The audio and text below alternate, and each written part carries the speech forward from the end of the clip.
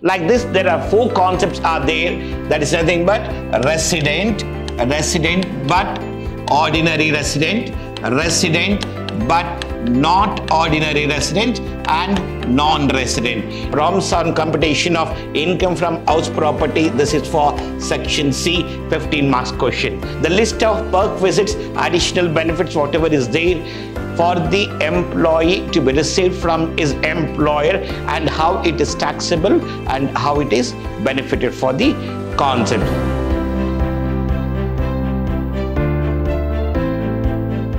Warm welcome to 5th Sem B.Ba students for discussion of the subject called Income Tax 1.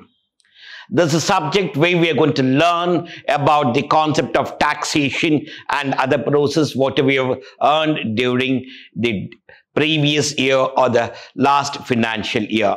I am Professor Rajesh L.R. from Department of Commerce and Management, Vidhyaashram First Grade College, Temple of Excellence, MYSURU.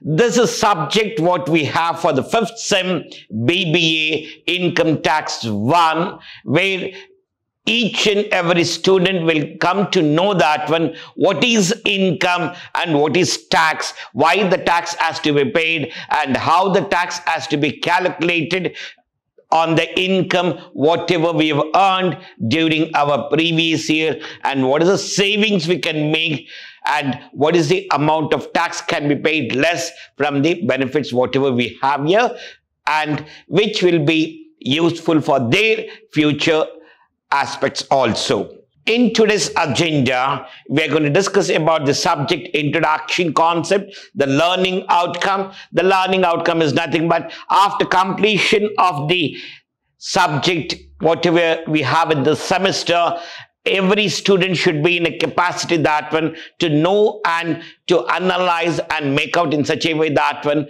whether he is a resident or resident but not ordinary resident, or resident but not ordinarily resident or non-resident of India during previous year. And the second part, you should be able to calculate the tax concept on income from salary or income from house property, whatever we have here, how to analyze that one, which are the points are to be considered and which are the points has to be not considered here. And you should be able to make out in such a way that which are the income are they which are exempted under section 10 of Income Tax Act of 1961. All this concept we are going to learn in depth in our part here, and we have nearly 5 modules in this semester. In the first module, we are going to learn the introduction of income tax in India and overall. In the module 2, we are going to learn the residence taxation process, incidence of tax and residential status. And in the third unit or the module, we are going to learn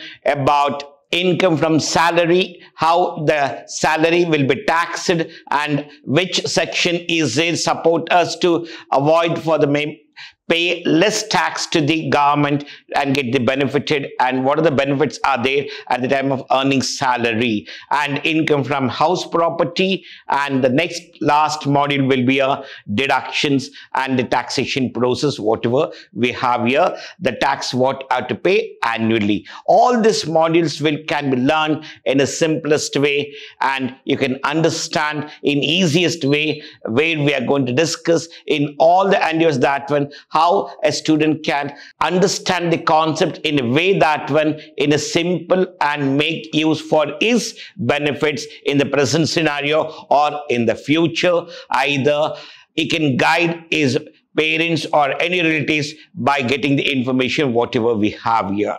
The syllabus what we have here, the basic concepts of income tax, residential status and incidence of tax. This is the Unit 2, Unit 3, income from salary. Unit 4, income from house property. Like this, we have plenty of sections are there. And what is the advance tax ruling we have here, and the dates of advance taxes. Now, the module 1, as I said to people, in this module 1, we're going to learn how the taxation came into existence in our country. After industrial revolution of 1857, mid of 1857. In the year 1860, the government was facing lots of finance problem and other issues. So the government decided, why can't we collect some amount from the public in the form of tax? And they were not knowing that one, how to collect the tax and how much to collect the tax. By the days are moved, now they came into concept that how the tax has to be collected and how much has to be collected and for what purpose we have to collect the taxes. And later on they came and they made certain rules and regulations for that one, framing certain sections after framing from the Act of 1961. So till 1961, it was not confirmed and it was not in their mind at all that one how to collect the tax. But they were collecting the tax from the people and they were utilizing that amount for the benefits of the government and for the public of the country. Like this, they were doing that one. So what is the meaning of tax? Tax is nothing but here the amount collected by the government from the person for earning certain source of income received by him, either received from India or outside India during previous year. A person who has received or going to be received any income from any source during previous year and it is taxable in the hands of the person. So tax is nothing but it is a lifeblood for the better government governance. So they're saying that one, like each and every amount what they're going to charge or levy on the income earned by the person, that be utilized for the betterment of the government or for the purpose of the citizen of the India. And we're going to learn here how many types of taxes we have in this chapter. In this chapter, we have, as the said types of taxes, we have here two types of taxes, that is direct taxes and indirect taxes. And the next part we have here canons of taxation, the principles of taxation we're going to learn, and it is a compulsory question for theory part here. And brief history of Indian income tax, we're going to learn in depth how it came into existence, why it came into existence, and what were the rules and regulations were there at that time, and how the people were suffering to pay the tax and why they are afraid if they listen the word tax itself. And the next concept we're going to know here, after making all the information collected from the market and from the economy of the country, they started to frame certain legal concepts for the taxation. Those things we're going to learn, and the definitions which are very important for the taxation process and to know in the income tax subject, we're going to learn in depth easily, and almost all the words whatever we have in the Income Tax Act 1961, it is defined under section 2, only one word which is defined under section 3, and remaining all other words are defined under the section 2 here, and we're going to learn each and every part here. Assessment means analyzing the person's income, how much he has to pay tax. And assessment year is nothing but it is a year where the assessee's income will be calculated and will be informed. This is the amount of tax what you have to pay for the income earned during previous year. Previous year is a year where the assessee has earned certain income. Like this, we're going to learn each and every word in a simplest way, and which is better for you to learn and understand, and which you can clear your paper easily. Person. Here, person means under section 2 subclause 31. We have person means an individual. An individual. And HUF, a partnership firm, joint stock company, body of individual, association of person, artificial judicial person. Person means according to Income Tax Act 1961, which has been defined under section 2 subclause 31. It says that when any individual or HF, Indo undivided family, a partnership firm or a joint stock company, body of individual, association of person or artificial judicial person will come under the category of person. Person means these are the people will come under the meaning of person. Income. Income is nothing but the assessee or a person who has received the income during previous year, either from, it may be from the salary, house property, business or profession, by sale of assets, capital gains, or other than all this. It is called as other source of income received by a person during previous year. Like this, plenty of concepts what we have in this income tax. We're going to learn and utilize all the words in a proper way in our future life. And the module 2, we have here the residential status and incidence of tax. In this chapter, we are going to learn that one, the residential status of a person. Residential status of a person is nothing but whether he is a resident or resident but ordinary resident, or resident but not ordinarily resident, or a non-resident. Like this, there are 4 concepts are there. That is nothing but resident but ordinary resident, resident but not ordinary resident, and non-resident. If I want to become a resident here, if I want to become a resident, I have to satisfy one basic condition.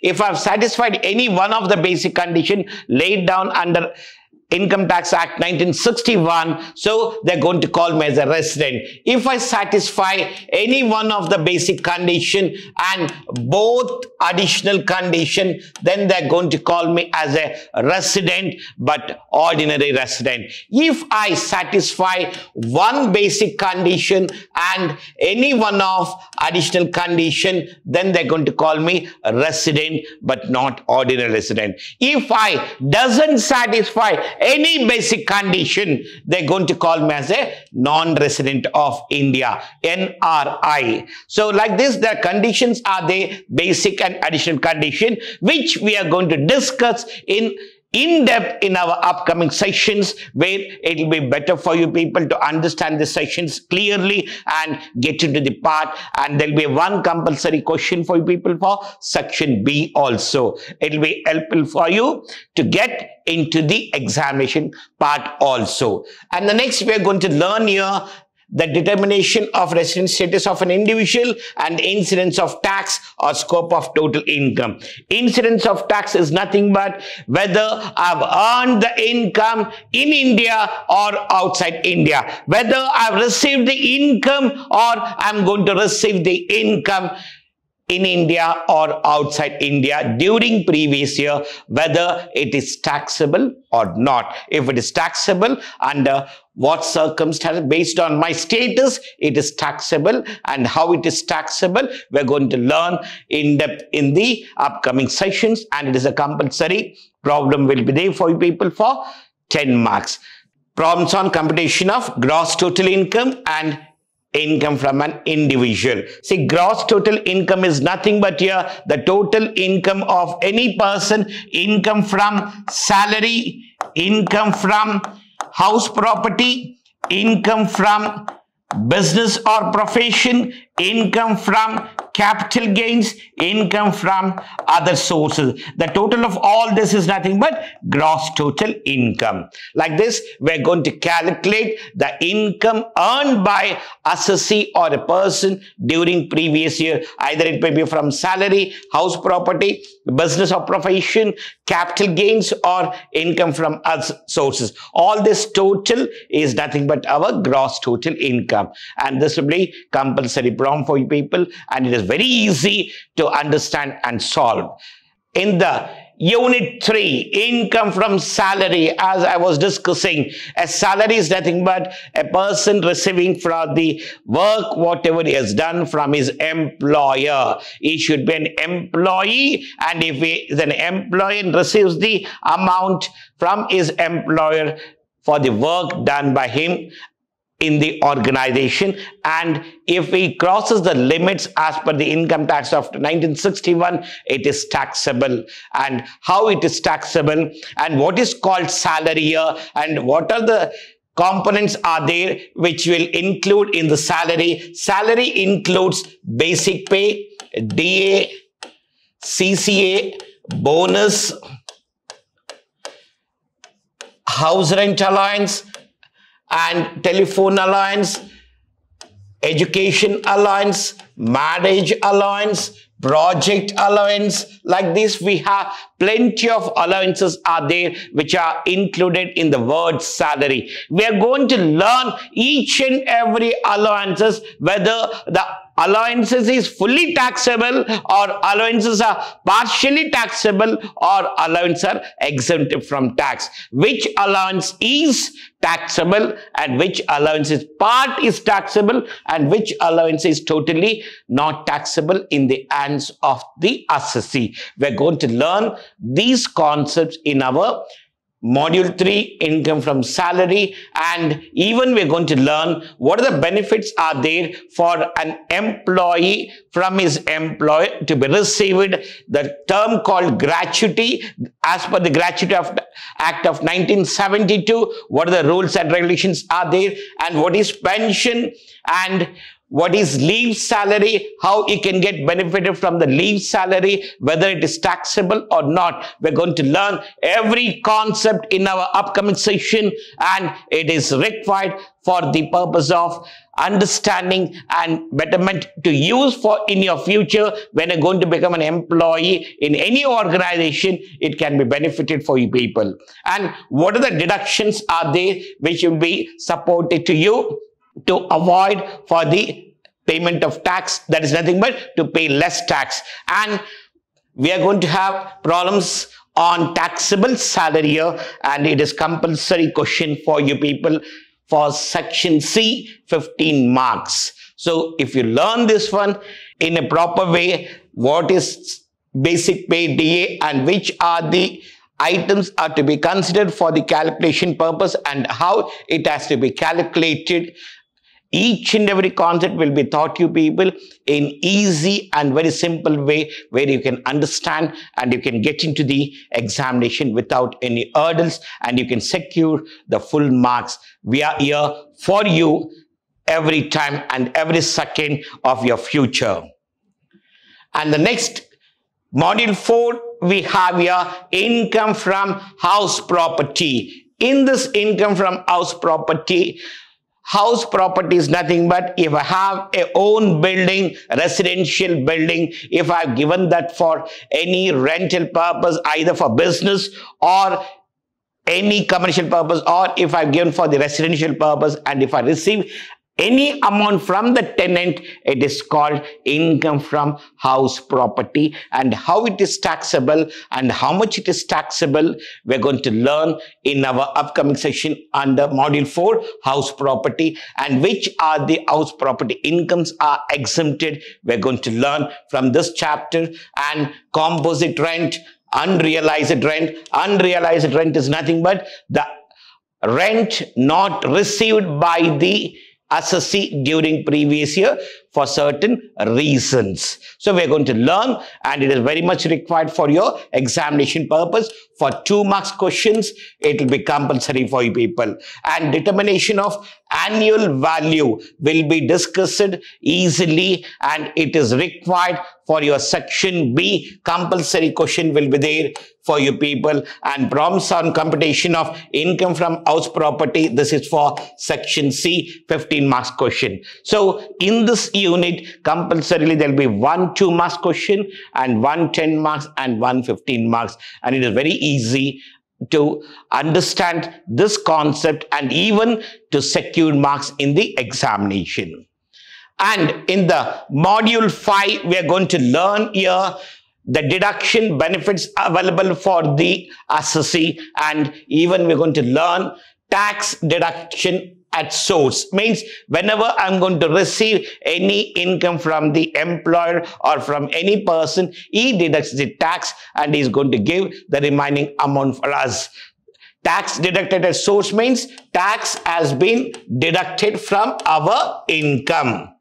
Tax deducted from our income. So that amount is definitely, whether I have to pay the tax means that amount will be used for that one, or if the amount of tax is not to be paid by the assessee during previous year means, if it is deducted means that amount will be refunded to the assessee after making assessment of all the things. And how the assessee can claim the refund of tax paid at source, we are going to discuss this one in our module 5, and which is required for us to understand how the employer or the person is going to deduct the tax and how we can get back if we are not coming under the bracket of tax payable. So now these concepts are very important and which can be understood by the students in a easiest way and make out usage in the future purpose here.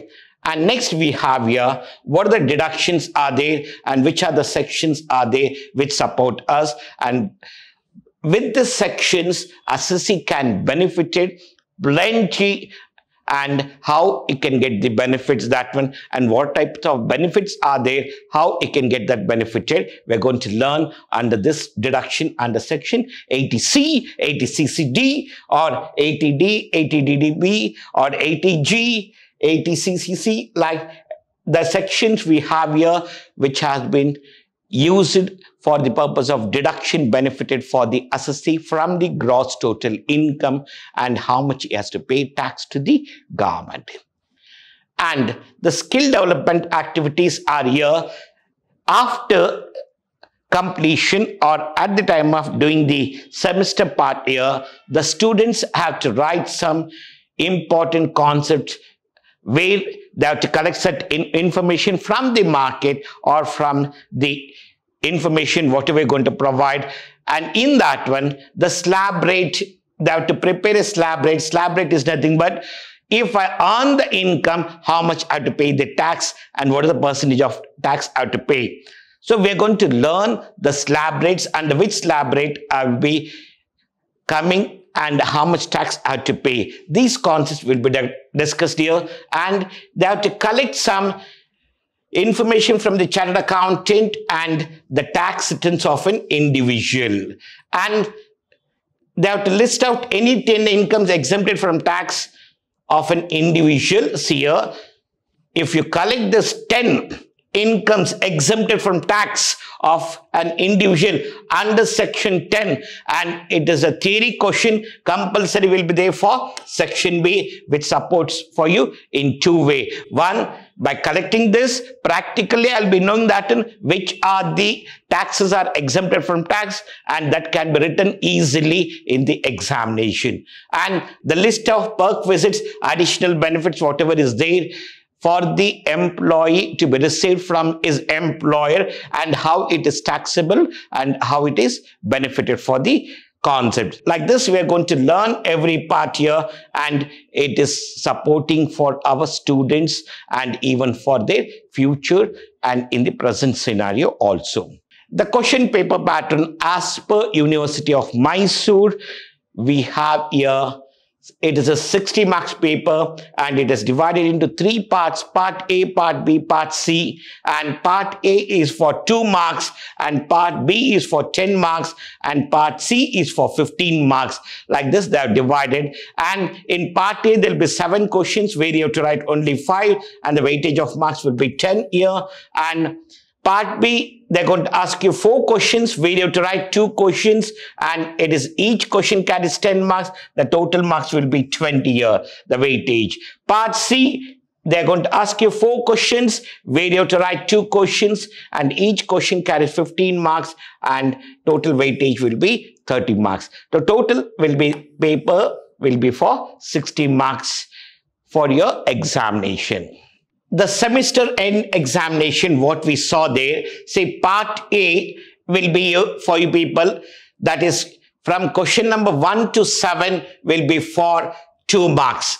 And question number 8 to 11, that will be for 10 marks. Question number 12 to 15 will be for 15 marks. In section A, I have to write only 5 questions. And in section B, I have to write only 2 questions. And part C, I have to write only 2 questions. Here it is 2 marks and 10 marks and 15 marks. This is the question paper pattern which will be there for you people for the examination purpose. And you can clear your paper easily, and even almost all the students can secure 60 out of 60 if they understand the concepts and write it in a proper way and make use of all the session information. Semester end examination, minimum marks for a pass. Candidates who have obtained a minimum 35% marks in semester end, that is examination, that is 21 marks out of 60 marks of theory examination, and 40% in aggregate, that is total of 40 marks out of 100 marks of the semester examination, and continuous internal evaluation marks. They're saying that when a student has to get 40 marks out of 100 to clear the paper. The books for reference of this subject and giving clear-cut information for people, you have to refer the books in the present assessment year, part year, and not the previous one. The books should be used for the income tax. It should be present assessment year only and not the act which was discussed in 2010 or 12 or 13 or 14 or 14 or 15. We have to use the book which has been revised print during the 2023-24. See, book from B. Mariappa, Income Tax Law and Practice 1 by Himalaya Publication. Dr. Saha, Law and Practice of Income Tax, Himalaya Publication. It should be latest edition of the textbook should be used for the income tax purpose, and it should not be old version or editions of the book. So be careful and use the information properly and then get benefited for this one.